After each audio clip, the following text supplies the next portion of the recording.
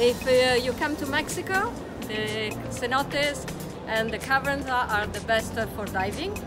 Very good is also for snorkeling, if you don't dive. There is stalagmites and stalactites, all the millions of years, and then you have very nice shining of the lights.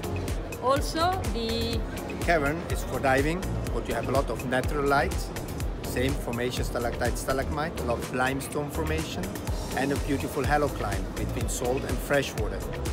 After this is the cave diving, super nice too, but you have no natural light and much more formation of fossils, stalactite, some kind of creatures inside, like blind fish and other small stuff.